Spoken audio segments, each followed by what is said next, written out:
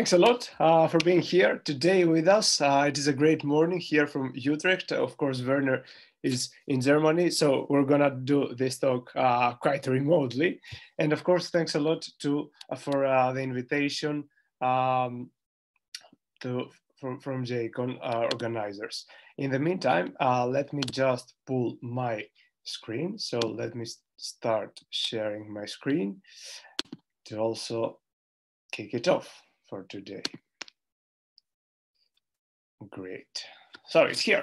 What are we going to talk about today? NoSQL Endgame, right? So first of all, let's meet. Werner, who are you? Yeah, I'm the current Jakarta EE Specification Committee representative of the community and the committers. I also have my own company working for various clients. At the moment, it's more on the desktop side, but this varies from time to time. So I cover almost everything from small embedded devices to large servers and clusters in the cloud. Great. Also a short intro about myself. My name is Thodoris Bais, or Thodoris Bais in English.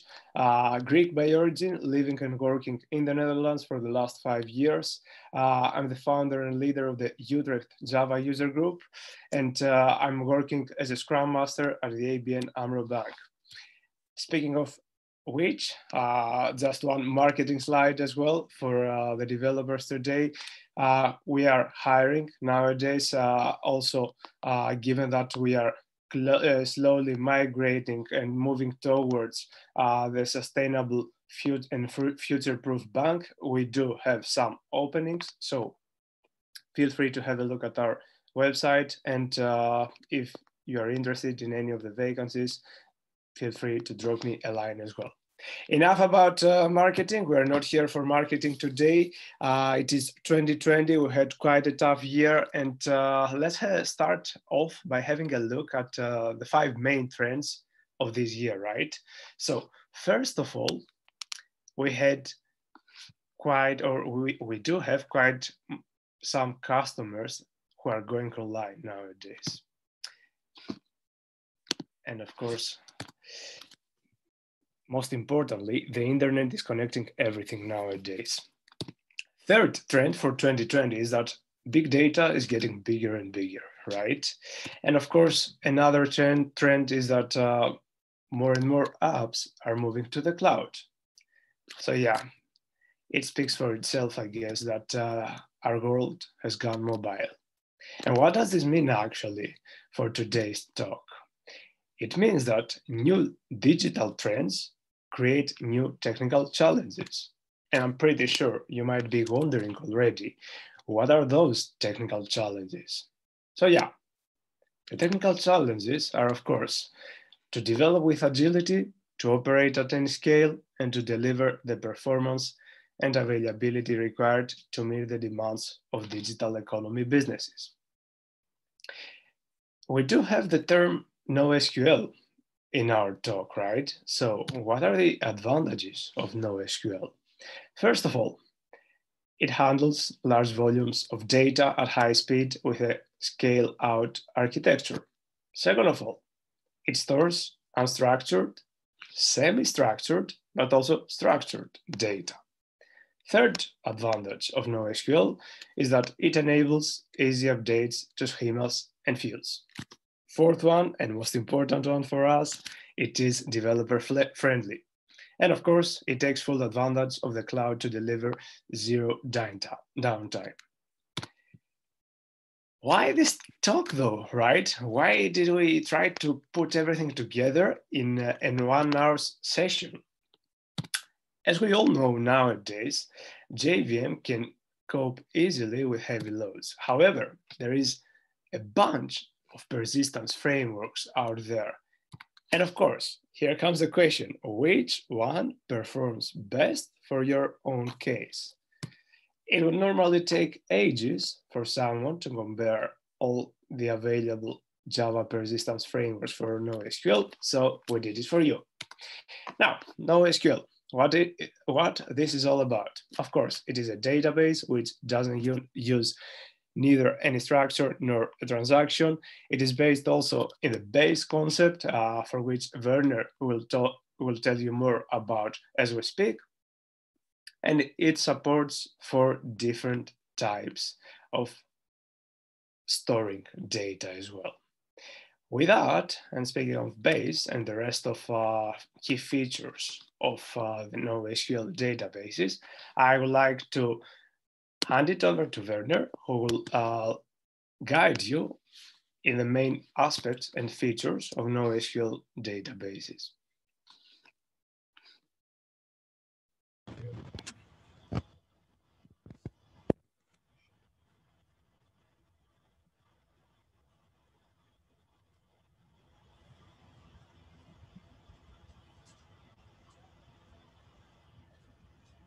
So,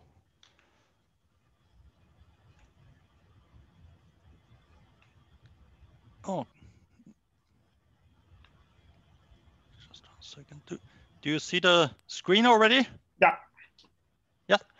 Okay. So the first type is key value, with some quite popular examples like the Amazon storage, Redis or Hazelcast. Then there are column-oriented databases. Cassandra is probably the most well-known, but there are also Apache HBase and several others. Document store uses some form of document, usually a text document, either XML or more commonly used JSON, with Couchbase, MongoDB, and the open source Apache CouchDB as the 3 most popular examples.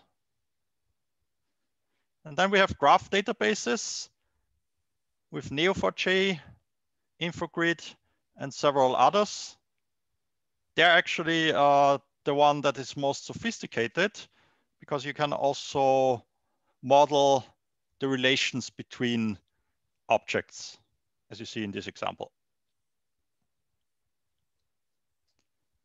And then there's the shapeshifter, if you want, the multi-model, which covers more than one, even in the same database, if you want that.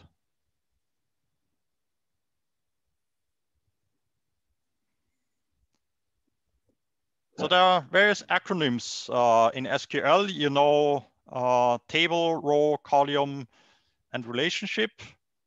With key value, it's called bucket, and a key value pair. With column, that's more or less closer to SQL. So you have the key value pair, but you also have column and column families. In documents, it's all about collections and documents. You can also link to documents, so it's more like the World Wide Web. And in graph, you have a node, a vertex, and edges.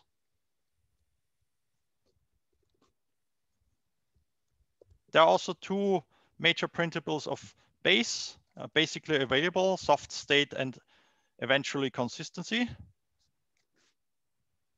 And ACID, which stands for atomicity, consistency, isolation, and durability. In the CAP theorem, you see that various systems lie in one or several of these circles.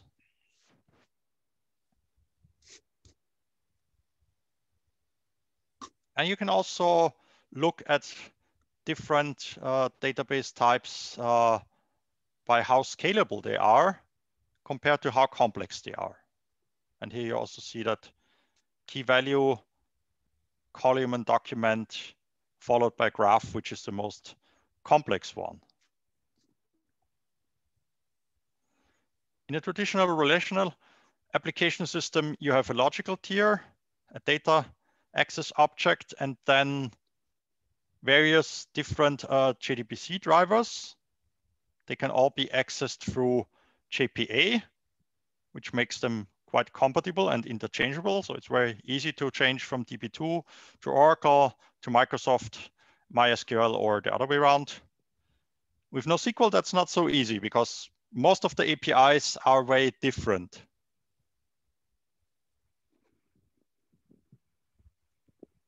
So how we try to compare them? First of all, we looked at Spring Data, Micronaut, Jakarta NoSQL, and Hibernate. And we'll also have a quick look at GORM used inside Micronaut. So it's one of 3 different ways to access NoSQL databases in Micronaut.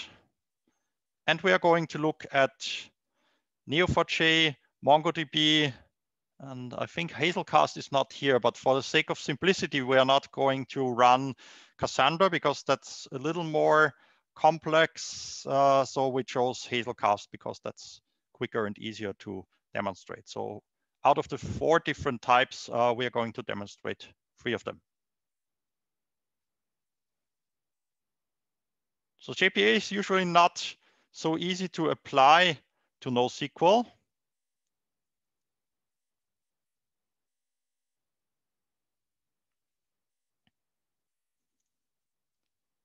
But you can apply certain general aspects of it, especially the annotated entities, which are common to almost every solution. And also various annotations. Sometimes they are common to a particular solution, especially in Jakarta NoSQL or Spring Data. And in other cases, you sometimes may have to use different annotations that are specific to a particular type, like document. We use 2 major patterns. One is the template pattern. Here an example from Spring Data using a document-specific template. And the repository pattern.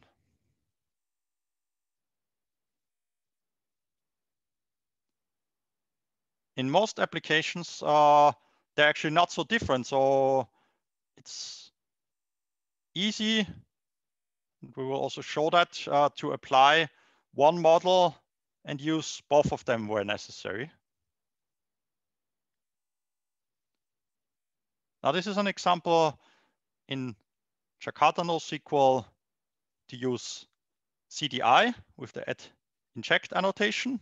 That also works with Spring, by the way, although the default one in Spring is usually called different, but you can also use the add inject from the Jakarta annotation standard.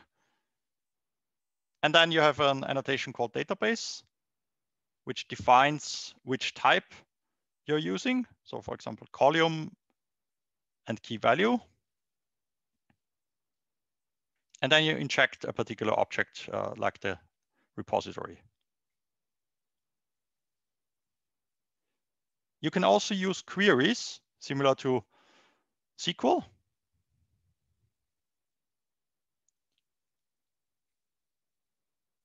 And there's diversity. Jakarta NoSQL and the JNoSQL implementation are probably the most flexible solution here because it combines a common denominator by applying annotations like entity that are common to pretty much every single type of NoSQL database. But then you can combine that with specific annotations. Here we see Cassandra with 2 examples. And you can also have full text queries. Now let's look at another contender. Micronaut has gained a lot of momentum also against Spring Boot, which was pretty much the most popular and well-known micro framework for a long time. There is Micronaut Data and is actually inspired by what we are going to look at afterwards. But unfortunately, Micronaut Data is currently not yet supporting NoSQL, so you actually have to use the lower level APIs provided by each individual vendor like Neo4j or MongoDB. They plan to support that, but so far it's not yet included. Nevertheless, you can also use the repository pattern. Here it's usually more a declaration and naming. There's hardly an annotation that controls it, unlike most of the other solutions that we saw or that we are still going to see. And you can also have an entity. Again, here without annotations, so you just use a plain text object. But you could use one that you declared for another framework, and the annotations would so far simply be ignored. And you can also use query by text here, for example, for Neo4j. Then there's GORM, which is actually the ancestor to Micronaut Data because it was created by the same authors. GORM supports NoSQL, but it's a bit similar to Micronaut versus Micronaut Data. So there's one flavor of it supporting Hibernate, where you actually map JPA type queries through Hibernate.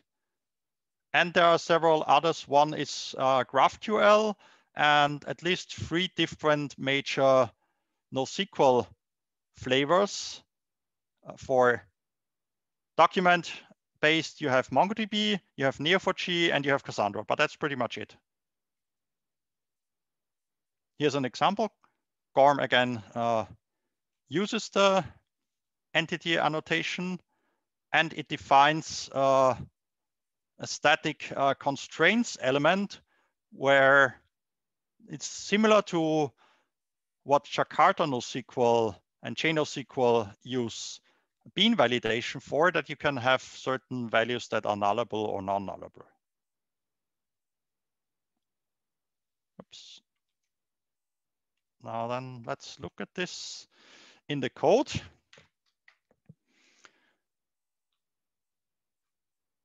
So first, looking at Jakarta NoSQL to make it a little easier to share and not swap back and forth. I showed all of them in the slides, and now we're going to show the examples up to Spring Data at once, and then Thodoris will show you the Spring Data examples and slides afterwards. So here we have a repository-based application running against Hazelcast.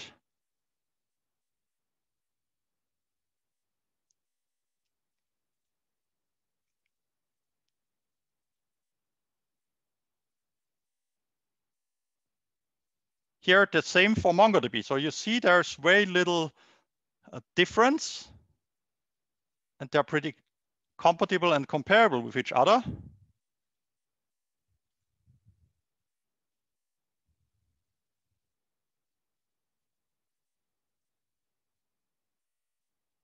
The Jakarta examples are all console-based, so you don't need a web application. So here you see that the user was found after it was created.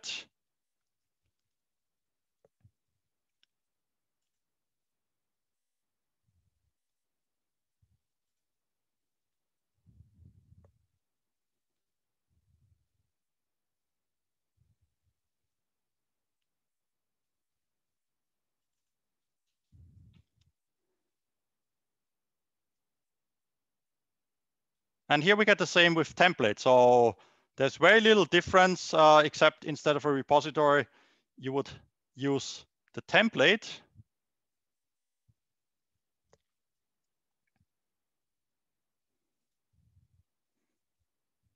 Then with MongoDB here, we have a repository-based example. And the same with a template.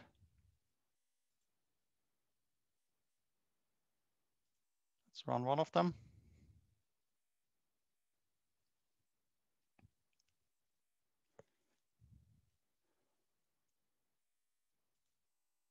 And then last but not least, an example for Neo4j.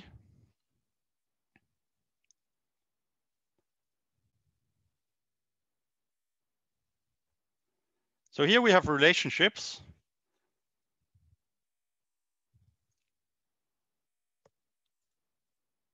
And let's have a brief look at how this actually looks in the Neo4j database. So we have several examples. One was the God example that I ran earlier. So you see the relation between the Asgardian gods Odin and Thor.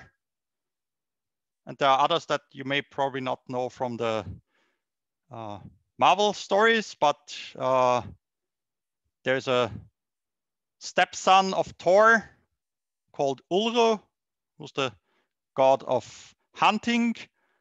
And Ulro has actually a step brother who's the biological son of Thor called Magni. So here you see the relation between all of them. You could also create another relation that Magni would be the grandson of Odin, but that would make the graph a little more complex, so we left that out. Here are the cities for the travel example. And here you see the relations between these travelers.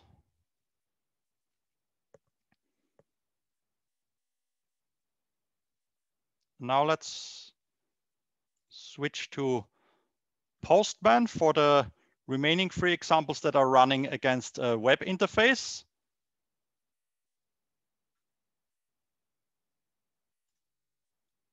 First, let's stay with Neo4j, since we already are. So here, these cities are counted. The Neo4j example on Micronaut simply uses the same city database that you saw. So we have 5 cities.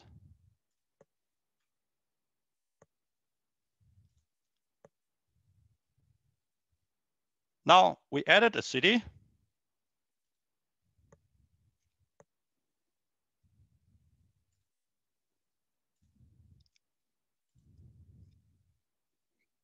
Now you actually see that London was added.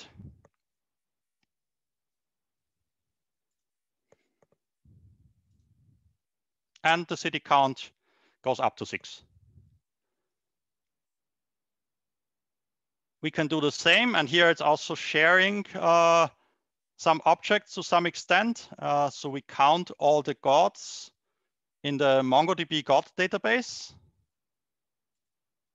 Here we see some of them are duplicates simply because they are shared between two different demos.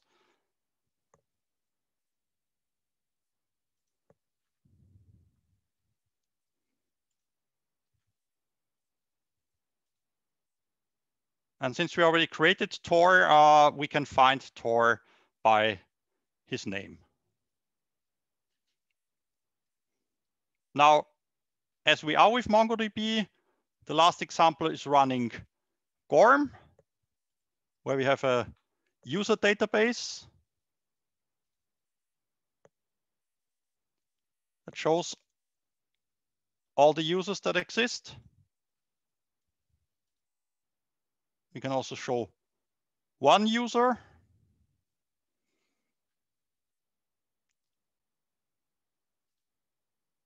And now let's create one user.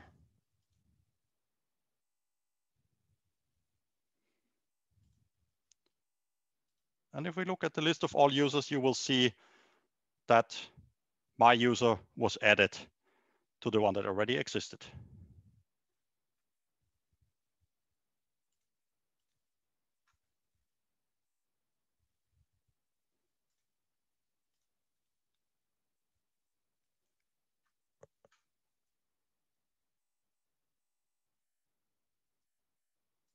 Okay, over to you, Thodoris. Yes, Werner. So I'm pretty sure you're interested in our conclusions, right?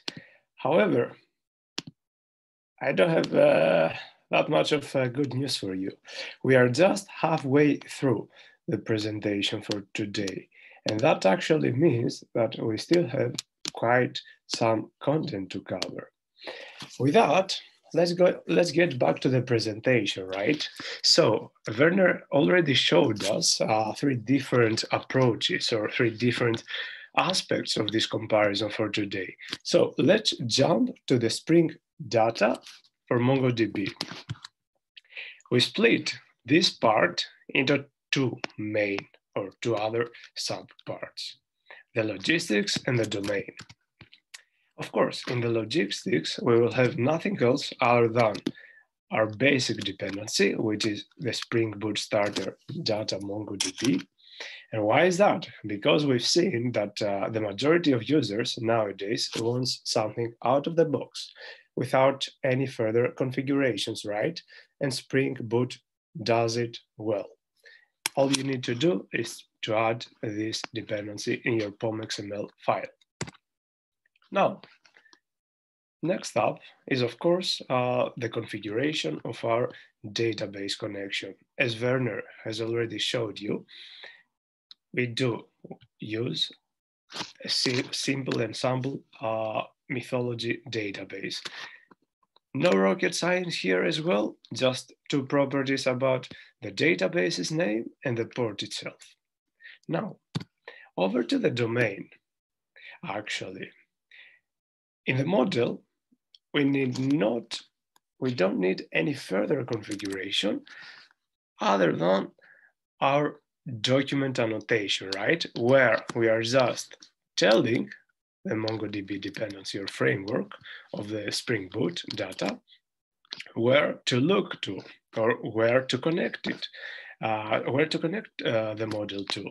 So here, all we are saying is, hey, this model class is gonna be connected in a collection named gods, because I've already given you in the properties which database I want you to connect to. So in the mythology database, I want you to search for the gods collection. And of course, no more complex configuration in our repository, right? All we need to do is to just extend the Mongo dependency specific or the MongoDB specific repository. So our God repository will just extend the Mongo repository with a type of God string. You might be wondering at this point, hey, what about the controller though, right? And let's park it for now, because I'm pretty sure you will like how the configuration of the controller looks like. So this is it more or less about the Spring Data MongoDB configuration in a nutshell. And of course, I will show you more during the short demo, as Werner did, just for the sake of not switching back and forth to the presentation. So now, what do we see here? Spring Data for Neo4j, right? And our Neo4j database normally comes with a movies database by default and out of the box. And that's why we did include that example to our demos as well. So what do we see here? Or how does the movies database that which comes together with the Neo4j database, how does it look like? Of course, we do have a movie with several properties like title, release date, and so on. We do have a person entity as well, name, born date, could be some sample properties as well. And then, because we are talking about graph databases, we should have some kind of relationships between the different entities, right? So what we see here is that a person entity is more or less connected to a movie entity or related to a movie entity with this small arrow, which stands for acted in.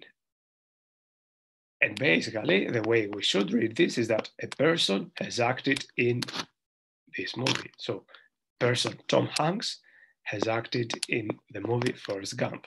Of course, no rocket science here as well. However, what is important to keep in mind at this moment is that there is a simple configuration on the way you could define these relationships.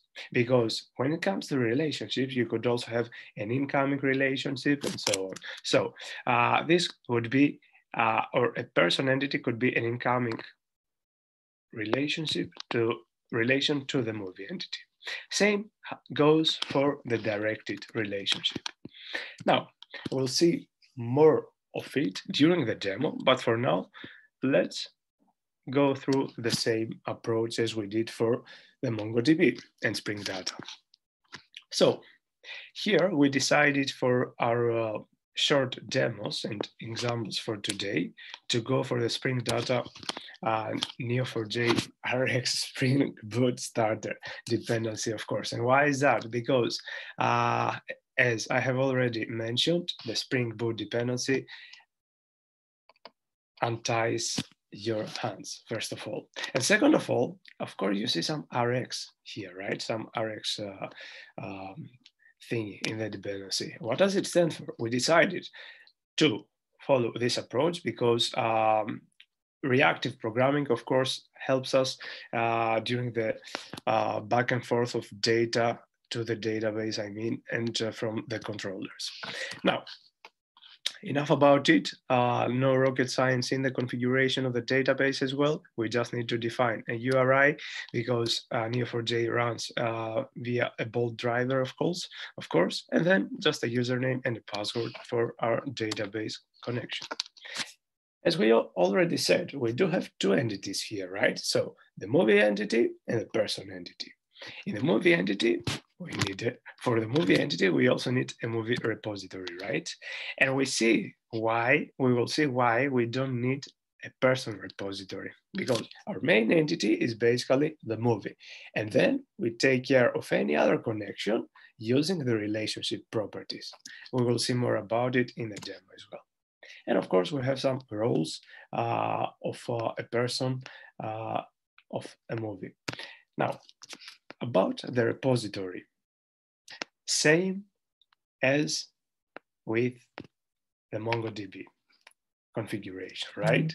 So all we need to do is to just extend the Neo4j specific repository. As you can see, we are just extending here the reactive Neo4j repository. And of course, some reactive way of dealing with a repository or of storing our model, a mono entity. Nothing crazy as well. In Neo4j, though, something that we need to cover as well, or we need to stress, everything is a node. So a person entity is a node, just like how we did in MongoDB, right? However, terminology changes because Neo4j is all about graphs. So that would be all for our model, actually, for Neo4j. All you need to cater for is a node dependency, a node annotation on top of your model class. And of course, same goes for the movie entity, just a node annotation, some properties here. And as we already said, the relationship. What did we say earlier? That a person has actually directed a movie or acted in a movie. And here's the way we could configure it in the code. So a relationship annotation, which is of type acted in. And as I said earlier, can you still remember? Of an incoming direction, right? So we are still in the movie entity. We defined a couple of properties related to the movie, specific to the movie.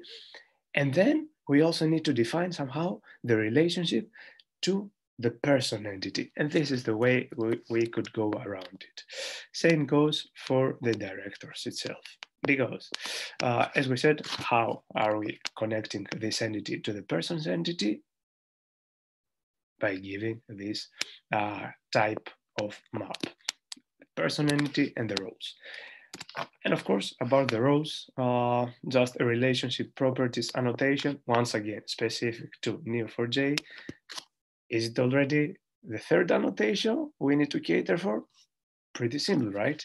Not too many annotations we need to cater for. And of course, some very basic configuration for the roles class itself.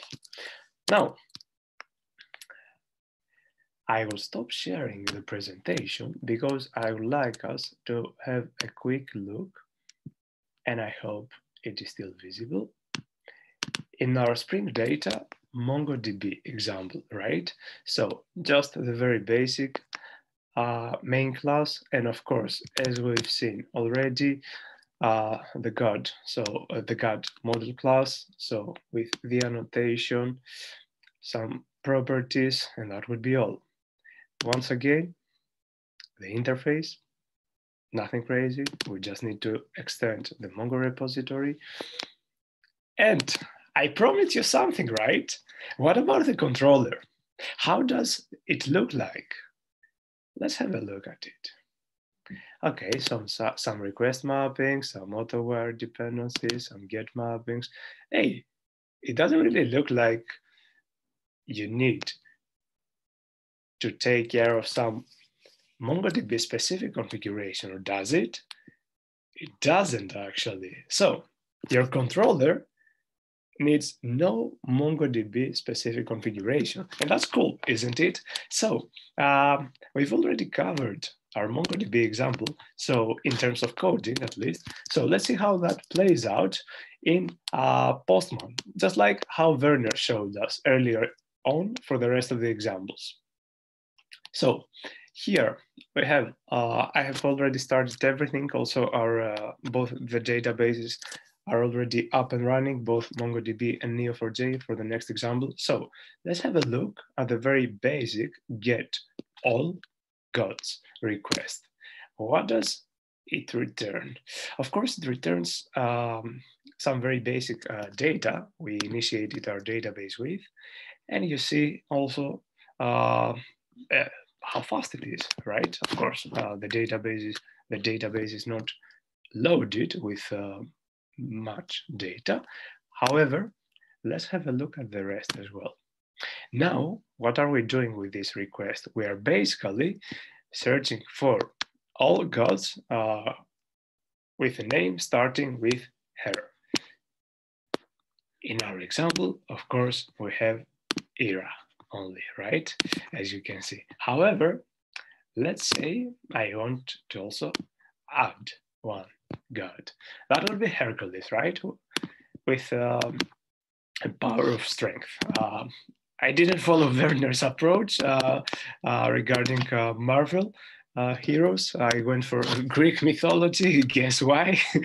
So let's say I'm gonna add Hercules, and he's added. So by the time I'm about to request the database to bring me or to show me all the available gods, I should see a Hercules here, right? At least this is the way it should be. Yes, and we see Hercules was just added. And what does it mean for this request? It means that we should have one extra record being returned here, right? Which is the case. That's really good. So let's say I regretted adding Hercules to our database. So I'm going to delete him right now. So I'm going to delete by ID. I just copied the ID. And if I just do the same here, if I just try to get all the gods bug, I will see no Hercules. And just for the sake of demonstration, that would be it, right? So this is it more or less for our MongoDB configuration and example.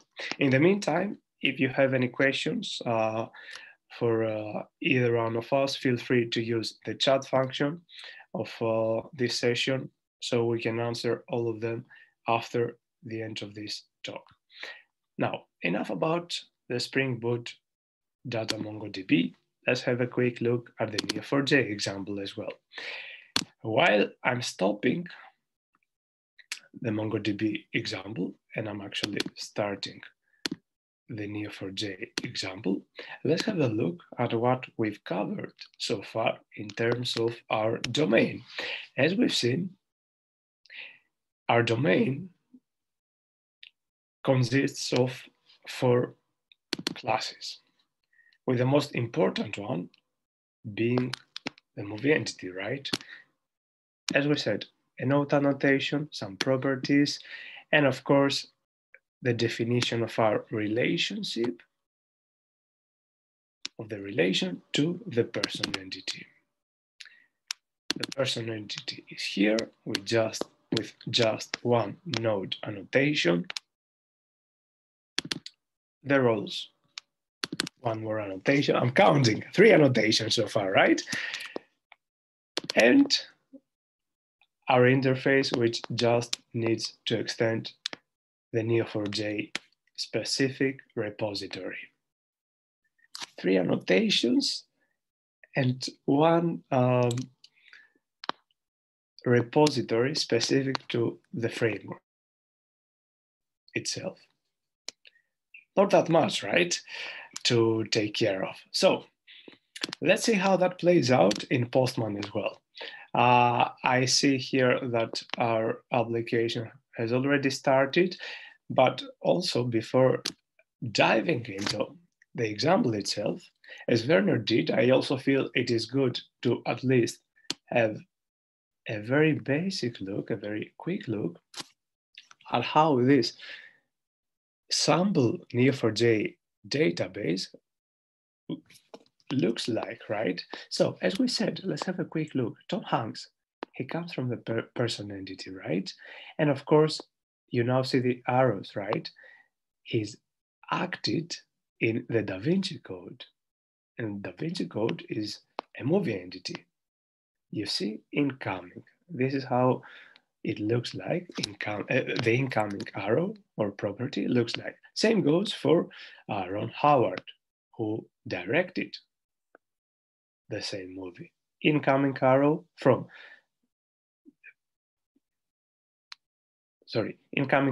to the movie entity from a role entity. That would be it actually, for the sake of having a quick look at the graph database. And now let's quickly say, I've already run it once, as you can see earlier on, but for the sake of doing it once again, we will see here a request that returns all the available movies. So the Neo4j database comes out of the box for us, containing, of course, a wide variety of movies, I would say, right? Because if we see around 75 movies, that is great for a database to start playing with, at least. Now, one more example would be to fetch a movie by title. And here you see what we've seen, or what we haven't seen, right, in the controller. So back to the controller again. And why is that? Because once again, we need no further configuration in the controller. Doesn't this look like just a typical REST controller? No framework specific configuration? Yeah, you got it right, that's it. No framework specific configuration for the controller. So as we've seen here, once again, and sorry for the back and forth, get mapping by title, nothing crazy, just some mono entities here, reactive specific as well to help us with this demo. And now let's say we are searching for the Matrix movie, right? Let's see whether it comes there. Yeah, it's here. And we see the title, description, actors and roles, directors. And what about deleting a movie? Let's say I want to delete the very last one, right? For the sake of time and demonstration as well. So our last one is A League of Their Own, right? So we're gonna delete a movie by title. And of course, the title is here. So let's send this request. Hopefully we will see nothing here. And for the sake of confirming this, we should see, or we should get 74 records now, right? 73. So we just deleted the movie A League of Their Own. Same goes for the create new movie. But let's get back to the presentation. Also looking at the time. So let me just quickly. We didn't cover Hibernate OGM, did we? What happened to it? Okay, so let's have a look at it. I know you might be wondering already what happened to Hibernate OGM, because it was a main player, or at least Hibernate was a main player so far. So how things can be configured, how things could be configured for Hibernate. Once again, an entity annotation, and yeah, I start disliking it. So let's see, let's stay a bit patient. One too many for our authors. This is just a very typical articles example. One too many, and then cascade persist mapped by editor. Okay, that doesn't look so good. Okay, and then if I want to persist data, how could I have entity manager? Wow, I start getting allergies. So what about testing it, or seeing how that would really look like in real life? Okay, so we're creating an entity manager factory, just like the way we were doing in the past. A new model class, of course, an instance of the editor class, and then persist data entity. No, I don't wanna see it anymore, right? I'm already getting allergies. So let's get to the conclusions, and why you see me so negative about it. We'll cover also together as we speak. So first of all, what are the conclusions, or our conclusions at least, because I feel it might be an objective view towards or against these frameworks. So our conclusions for Jakarta NoSQL. First of all, it is still a work in progress. However, it removes boilerplate code and provides a cleaner and more readable DAO. What about the next one? It does support a huge number of NoSQL database systems. And of course, the loosely coupled code makes switching between different NoSQL vendors just a matter of configuration. So the only drawback here is that it is still a work in progress. Conclusions about Micronaut. Well, this is also a work in progress, as Werner already mentioned. However, switching between different NoSQL vendors is not so easy in this particular case. And with that, we also need to mention that Micronaut Data does not support NoSQL databases yet. However, we found, of course, one positive aspect of the framework. It is often faster and with a lower footprint. And of course, it does support languages like Java, Kotlin, and Groovy. So we've seen our conclusions for Jakarta NoSQL, Micronaut. What about GORM? This is the third one. We still have two more after GORM, right? So GORM removes a lot of boilerplate as well. It does provide a cleaner and more readable DAO implementation too. Third one, yeah, once again a green one, right? So it does work with Grails, Micronaut or Spring Boot, and of course it has polyglot language support for Java and Groovy. However, only 3 to 4 of the most popular NoSQL databases are supported out of the box. And of course, that means that others require more effort or they won't even work yet. That will be all for our GORM conclusions. What about our Spring Data conclusions? And of course, you might be wondering, why did we add the Spring Boot here? But as I said, it made us forget we were writing NoSQL with a minimum amount of configurations. Everything comes out of the box for us, which means that we have our first advantage. It does remove a lot of boilerplate code. Second positive thing that we've seen in this framework, it does provide a cleaner and more readable DAO implementation once again. Third one, loosely coupled code makes switching between different NoSQL vendors just a matter of configuration. However, only half a dozen of the popular NoSQL databases are supported out of the box, yet others require more effort or will not even work yet. Maybe we were quite negative, is the right word to say here, about Hibernate OGM. However, I feel there is a valid rationale behind it. It is an outdated framework and regarding documentation, and of course, there has been no release since 2018. Now, using a mapper for all scenarios is also not a recommended approach.